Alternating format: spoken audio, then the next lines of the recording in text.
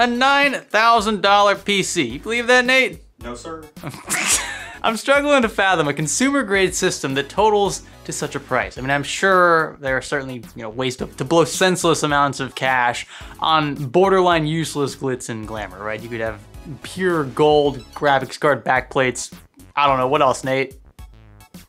Carbon fiber. Carbon fiber.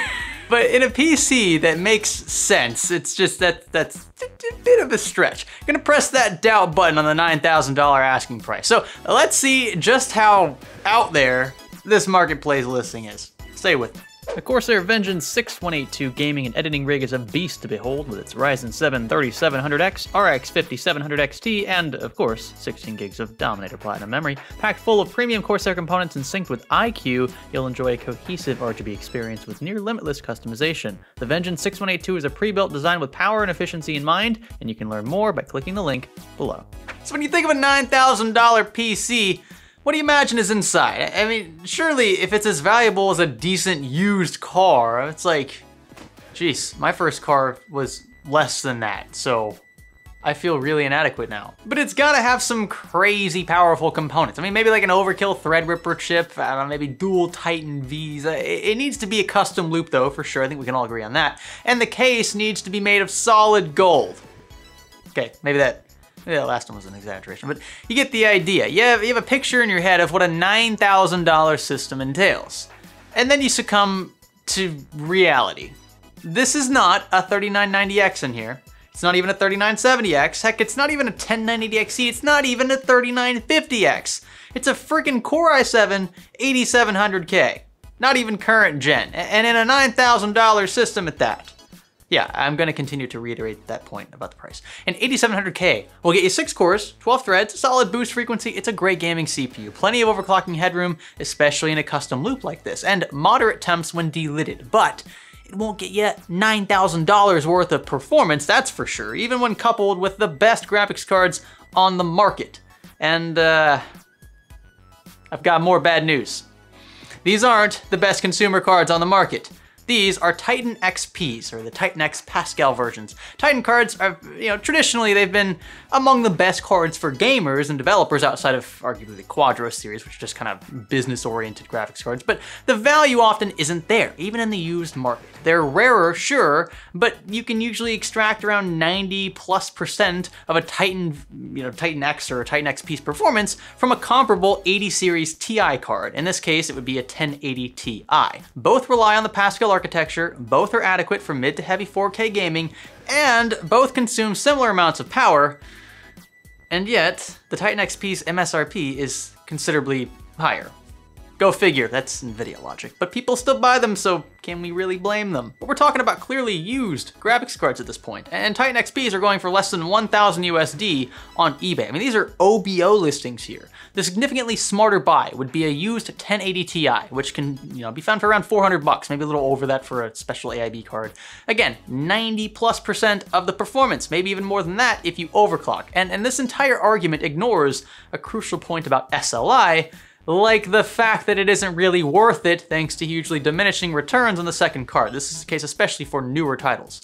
But the point is, this guy's overpriced the system as though the Titans are new. And even if actually you take into account a new Titan XP's price, you still don't get anywhere near 9 grand. So that's a big no-no. But you'd need to know a thing or two about Pascal cards to see the real problems here. I mean, you Google Titan XP and you realize it's the best card that was ever launched in that generation, but you also need to know, first off, that SLI isn't really worth it, and two, Titan cards just aren't traditionally good value buys. They're not really sensible buys for someone who, to an extent at least, values his or her dollar. I mean, let's be frank. But whatever, okay? I'll do with the J's 2 cents thing. I digress. 2 Titan XPs on eBay will set you back 1,600 bucks. Voila. The 8700K is a cool 300 bucks or so. The Maximus 11 Formula motherboard's around 400 bucks, and the 64 gigs of Trident Z DDR4, That's another 400 bucks. That puts us at $2,700 for the meat of the system. The case, an SMA 8, is difficult to put a value on since they don't really make these anymore. The company went out of business a few months or years ago.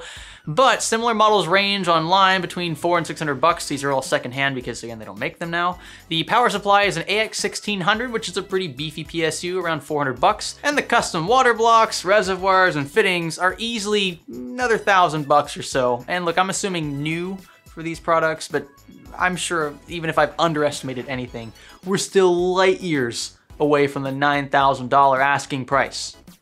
$9,000! There's no mention of storage of any kind, which is the seller's fault, not mine. And there's no mention of peripherals, so I'm gonna assume he's not throwing any of those into the sale. And there are other issues associated with this listing, if you couldn't already tell. This lube is in dire need of a flush. Actually, okay, make that 2 flushes, the dual loop, twice the work. The white coolant has clearly separated. It's not looking too good as is.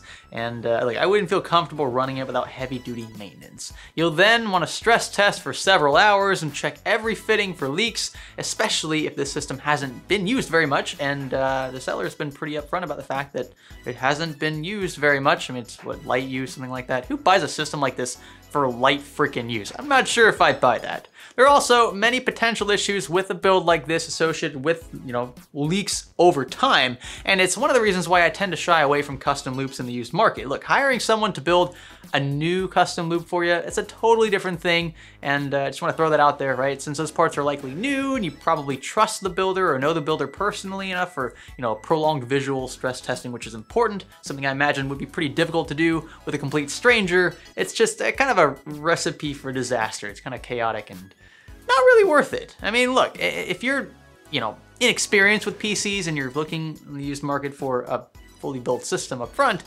you'll probably be in over your head to begin with anyway with custom loops, so maybe stay away from those. Not to mention, flushing systems like these, that's no simple task.